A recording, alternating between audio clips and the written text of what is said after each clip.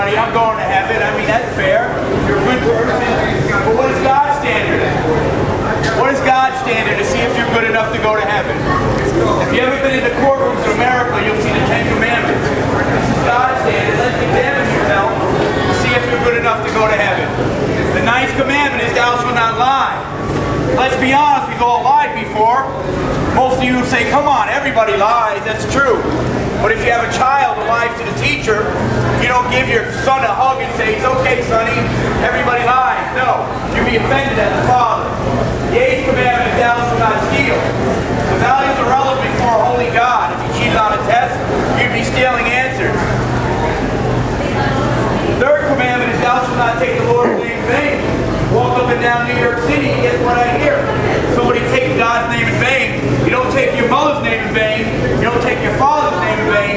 But you take the God of the universe. The air in your lungs is a gift from God. And you turn his name into a 4-letter filth word. The Bible says you'll be held accountable on Judgment Day. So let's be honest. To God's standard, we'll all be guilty. The Bible says all have sinned. All have felt short of the glory of God. There's not one that is righteous. God is holy and just. The Bible says God is angry with the wicked every single day. So if we have a point before God, we're going to be guilty. The Bible says what you've done in the dark will be shown in the light on Judgment Day. Every idle word will be like somebody put a 20-foot TV screen about everything you've done your whole life and broadcast it on there. You'd probably run out of here. You'd be ashamed. Well, that's what God. You have eyes to see. So does God. He sees all things. We got to get out of this mindset. What happens in Vegas stays in Vegas. Because God sees everything. You're going to be guilty before a holy God. Let's be honest. The Bible says the wages of sin is death. How are we going to stand before a holy, righteous God? If God stood next to the sun would look pitch dark.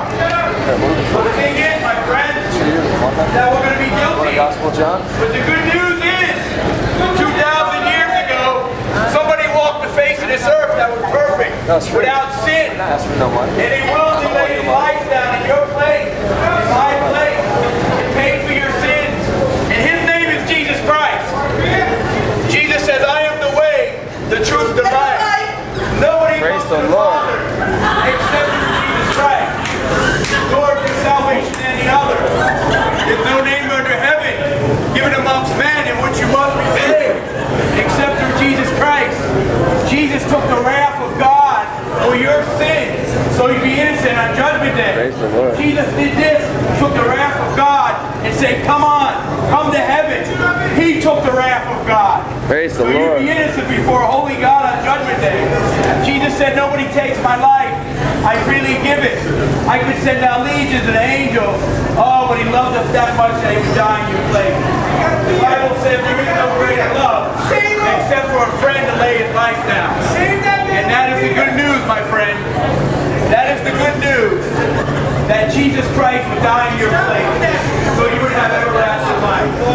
You need to repent and put your trust in Jesus Christ. Because it's all said and done with, my friends. We all will go before a holy, righteous God. We'll all stand before God. We're all going to stand. Everything you've done in the dark will be shown in the light. He's going to say, what did you do with my son, Jesus Christ? Please do not reject the free gift of everlasting life. The Bible says, from the time the world was created, you can see the earth and the sky, and all that God created. See the beautiful qualities, eternal power, divine nature. So we have no excuse not knowing God, my friends. We have no excuse not knowing God. You know, you see a building, you know there was a builder. Look at the moon and the stars, there was a creator. God spoke his creation into existence, but he suffered to redeem you through his blood. Oh, what an awesome gift. The wages of sin is death, but the gift of God is eternal life through Jesus Christ. Oh, what an awesome gift. God so loved the world, he gave his only begotten Son. Whoever believes in him should not perish, to have everlasting life. Oh, please listen to the good news today. Stop playing games with your soul. Stop playing games. What good is it if you gain the world and lose your soul? The Bible says. What good is it? What are you willing to sell your soul for? The Bible says no drunkard will enter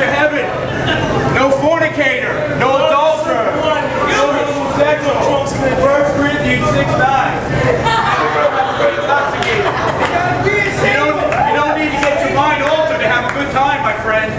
Be filled with the Holy Spirit. Let God fill you, not with alcohol. You don't have to be intoxicated. Respond to the alcohol. Amen. He came to set the captives free. He came to set you free. 8 years ago, He set me free. I wasn't in bondage to alcohol anymore. He set me free. Any man be in Christ, he's a new creation. Old things pass. All things become new. You can be clean slate no matter what you've done your whole life. You cannot out-sin the grace of God. You cannot out-sin the grace of God. This is good news. Oh man, He died in your place. Somebody had to die for our sins. And Jesus willingly laid His life up. He died in your place. He died in your place, paid for your sin with His blood. And He said it's finished. Tell us thy Greek word, put your trust in Jesus Christ. Not in alcohol, not in drugs, not in premarital sex. Put your trust in Jesus Christ. Your soul is so precious. Either you spend eternity in heaven or hell. Either Jesus paid for your sins, or you pay for your sins in hell. And that's the good news is. But all your praise the Lord, man. No doubt. We've been there, man. Gospel's being preached. Keep on doing what you're doing. Praise the Lord, man. Praise the Lord, right? That's right. Help them will not make it home. You know what I mean? There's no prayer through there. Your trust in Jesus. You got to go on the other side. Yeah. You know what I'm saying, bro. Yeah, it's all about Jesus Christ. Thank you for your time. We got 3 Bibles. Help yourself. Gospel of John's I got left. Gospel of John. We got 3 Bibles. Help them will not make it home. They get it to